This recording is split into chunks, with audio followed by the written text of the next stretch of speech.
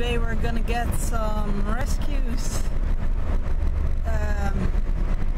So yeah, I'm in the car, going to pick them up and see how they are, how they are in general. So you can have a little sneak peek on what kind of cage I have with me, on what kind of animal you might be getting. There will be around 3 or 4 of them. I will see it when I'm there. And yeah, welcome on this southern trip with me today. These ones will be rehomed. I can't keep them myself, but I want to give them a good start and a good going, and I know a lot of people who love these animals. So yeah, let's see what we can do for them. Hi. So there are 3 babies and 1 mama. Oh, there she is. Hi, Mom. And they are up for adoption. I'm going to weigh them and put them in the cage. It's very warm at the moment, so they have a block of ice in a towel. They'll have enough water, food, everything they need, and I will be posting them for people.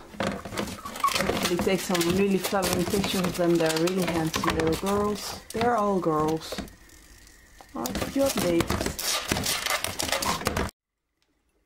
So in my experience, ferrets should be housed individually, as they are solitary living animals, at least from back when they were wild polecats. Polecats are solitary living creatures. But since these were all sitting together, this is a mom with 3 of her kids.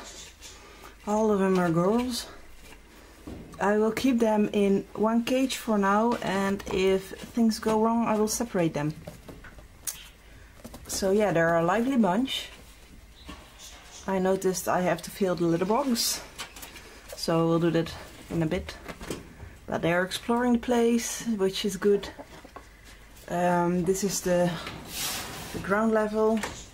Let's see, they won't move out, and they can climb up on a hammock. And there's another hammock up there. So yeah, as you see, they're great at making messes. I did just weigh them, handle them. They are all nice little girls. They are a little active. Maybe.